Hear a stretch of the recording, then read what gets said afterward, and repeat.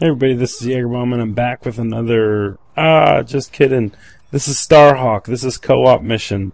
So Trotsky and I, after playing that last game that you guys got to see, we decided that we would try hopping into the co-op mode. And let me just say this right now. Starhawk co-op is freaking awesome. It's hectic as shit, but it's awesome. And we didn't know what we were doing. Still awesome though. So here's the objectives to this game. It is a tower defense sort of game. You'll notice at the top of the middle of the screen there is a 1 with a green bar. So we are on round 1 of the tower defense sort of scenario, and the green bar is our rift energy. As I get a 5-piece! Yeah, you just saw a 5-piece! So we're trying to defend our rig. Our rig is the one that gives us the rift energy, and we were just trying to protect it from, I think, the Outlanders are what they're called. So each round, some different type of enemy comes at you. In this one, these guys are like, they have like blades on their hands, and they can come at us, and they try chopping us to bits and everything. So we're just trying to keep our distance. There are some people in the distance, like sniping and everything, but the majority of them are ground units. What's awesome about Starhawk, and what I'm growing to love, is this build and battle system. So I guess this is going to also be kind of a review of Starhawk, since I have one day played as a quad. Another one. Man, this is awesome. So this is going to be like a review as well. Not only you're going to see gameplay in the background, but I've been playing pretty much non-stop today. I've been playing, I probably have like 6 hours played right now, and it's unbelievable. The way it looks, the way it plays, everything about it. I heard some reviews that said like the video quality isn't that good. Let me just say, I think it's really good. It has something different about it. It's not like insane HD, but it's the HD that you come to expect when you're in like a Midwestern outback sort of, like third-person shooter. It was awesome to me. Look at the graphics there. Like, so a little bit about the actual gameplay that's going on for a little bit before I get into a full-blown review on the game. While we're defending that tower, we noticed after the first round that our rig was damaged severely. So in the build and battle system, we actually built a robot arm that helps repair it. So while we're fighting and we're trying to keep people off of this, our robot is repairing our stuff. And you can put that robot into a spot where it can actually get multiple buildings at the same time. So that's really cool. Okay. Let me also say about the co-op mode actually lets you level up for your multiplayer experience. So Trotsky and I are here as a team. And the skill points, or not the skill points, the XP that you get while you play this game gives you experience points for the multiplayer as well. Even all the the unlocks and stuff, the little trophies and things that you get, everything is completely compatible with the multiplayer. I don't know as of yet whether there's a benefit to leveling up. Like, of course, it makes you look cool and everything, but like in other games, other shooter games, there's always the system where as you level up and progress, you get better and better things. As far as I can see right now, there isn't that aspect in it. What you get is that you get to customize your character, the way he looks, everything about him. Like, you can put emblems on your items and stuff, but that all comes by the levels and the amount of experience that you get in the game. The actual in-game stuff in the multiplayer, you start off with a primary rifle, the one that you see in my hand right now. And if someone builds a barracks or a supply depot like I was just left from, you can pick up a shotgun, and you can also pick up a rocket launcher. And there's also ammo in here that keeps resupplying. So you can always go back and get more ammo as you need it and see fit. What you see in that tower where Trotsky initially built, and you saw me sniping from, that's you can build sniper towers. So these sniper towers will allow you to pick up an additional weapon. So you can pick up the sniper rifle, and it also has the ammo for the sniper rifle up there as well. So here I'm trying to implement the build and battle system. I couldn't really kill this guy, so I thought maybe I can throw a building and hopefully crush it onto him. That wall placement was absolutely horrible. It doesn't kill anybody, but it actually helps me out later on in the round. Yeah, so back to the actual multiplayer, and also this, I guess. But you can pick up other weapons. So around each of the maps, there's like hot point locations where you can pick up, for instance, like a repair gun that allows you to repair, like either you're building structures or it allows you to repair your vehicles that you're using. The real cool thing is that with that weapon or with that repair gun, you can take down the enemy walls and turrets and stuff like that extremely quickly. It's more efficient than actually shooting a rocket at it, but being up close, you have to be like really close to it, so it becomes difficult. Some other things that you can pick up a pistol. The pistol is actually it's not like most pistols in shooter games where it's the weakest weapon. It's actually a really high damage weapon.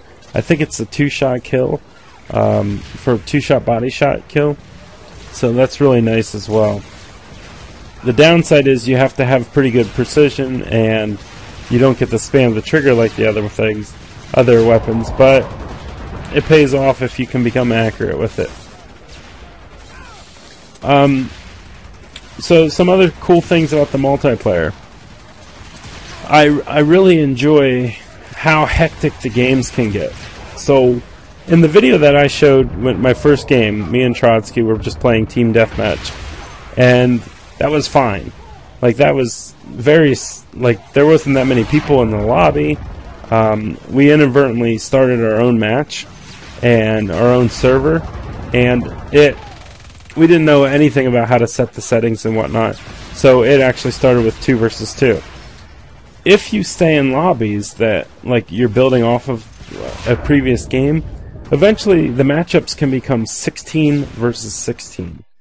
And when you get 16 people versus 16 people on any game, it becomes crazy the type of stuff that you can do. The gameplay becomes fast-paced. Not as fast as what this co-op's showing, because the co-op is just absolutely ridiculous. Like, we jumped into this after a few games, I think to our second game, and we were like, oh shit, what did we just get ourselves into? Sorry for that yawn. We're like, oh shit, what did we get ourselves into? Because this just blew my mind with all the shit that was going on.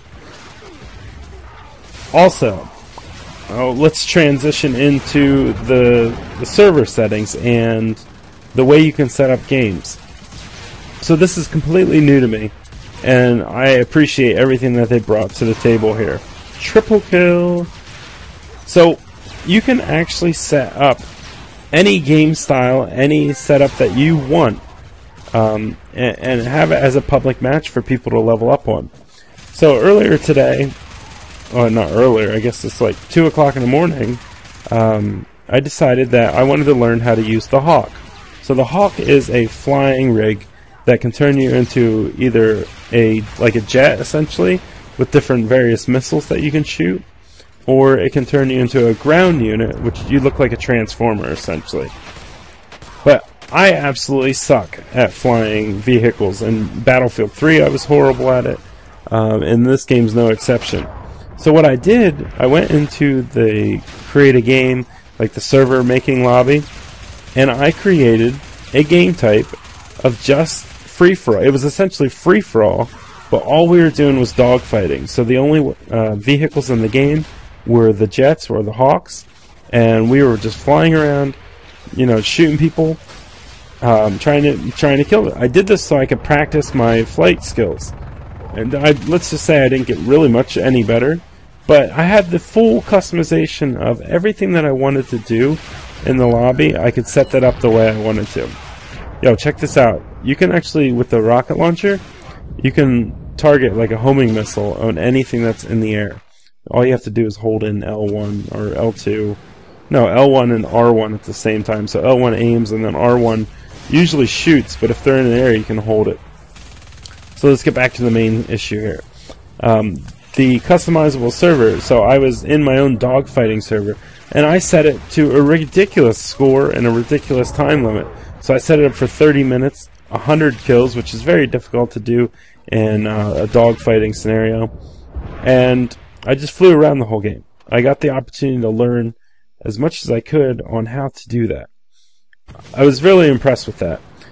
Essentially what this allows is that you can set up a server or a game mode or game type to fit your liking. You don't have to go into just a regular old public game and take what the server gives you. If you don't want to play against ground vehicles, if you don't want to play against flying vehicles, you can actually establish that into the server settings and limit what you do and do not face against. So if you wanted to do like a free-for-all with just infantry units, like no vehicles whatsoever, I believe you can have that option to do that. And to me, that's an awesome private match lobby. And I know the guys over at Starhawk, they created this game to make it as competitive as possible. So last night, or 2 nights ago, depending on when I actually upload this, they had a live stream of some MLG players. MLG is Major League Gaming.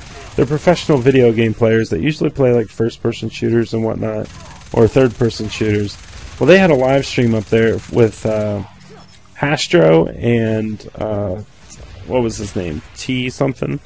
And they essentially said to them that this game is set up for a competitive MLG game battles type scenario. So that having those private matches, those servers that you can set up, and also password protect and make it only for clan battles, they did that with that full mindset. I love that. I actually was a competitive gamer in Black Ops and partly in Modern Warfare 3, and anything that they can do to help support that scene is awesome. Wow, this is a long video. Which brings me to the next point. Most of these games that you play in, they last about 20 minutes long. You can set up any scenario that you want in that private server. Like, I could put up a team deathmatch that only goes to 50 kills and make it only 10 minutes long. That's possible. But most of the game types, it seems like Zone and Cap the Flag, most of those games last like 20 to 30 minutes. So it's very difficult, like right now, for me to commentate, and for me to talk about random shit or talk about poignant information for 20 minutes, but I'm going to keep going. This is my first try at this, so we'll see how it goes. But yeah, those games are like 20 to 30 minutes long sometimes, and there is a progression of how much action and how much pace they take. So for like the first minute to 3 minutes of the game, not much is actually happening. So you're building your rift, you're getting rift energy from your rig, and that rift energy allows you to build buildings and such. But there's a requirement to how much energy each building takes, and you only start off with 3 rift energies. And like the barracks, I think is 4. Some of the tank structures are upwards of like 6. And then you can also build like these shields that go around your entire base, and those are I think they're 8 or 10 rift energies, and you can only hold 10 to 12 at a time. Oh, I want you to take notice what's actually happening on the screen. So these guys are pretty far in the distance, and I was telling Trotsky, I was like, Trotsky, if you burst fire these, which I know that's a common thing, but it's actually, you need to do a slow burst fire. So in the beginning of the video, I was like burst firing really quickly, and I wasn't getting that many hit markers. I wasn't getting that many shots on target because they have reticle bloom. So reticle bloom, if you don't know, is like essentially the more you shoot, the wider your hip spray becomes, or the wider the errant shots become. And I was telling Trotsky, if you shoot slowly, like in 3 to 4 round shots at a time, that reticle bloom doesn't actually go up that high, and you get more shots on target. So that was pretty cool. I really like that aspect. That gives you the more of the skill aspect. It's not just spray and pray. It's you actually need to think about everything you do in this game, and yeah, I just appreciate that aspect of it. These little fucking, well, not little, these huge fucking blue guys took so many rockets to kill. And then when you got them near death, they charge you. I was like, oh crap. So we tried unloading and unloading on these guys. So what else can we talk about in the game? I guess what's my favorite weapon? We'll start with that since we got some time.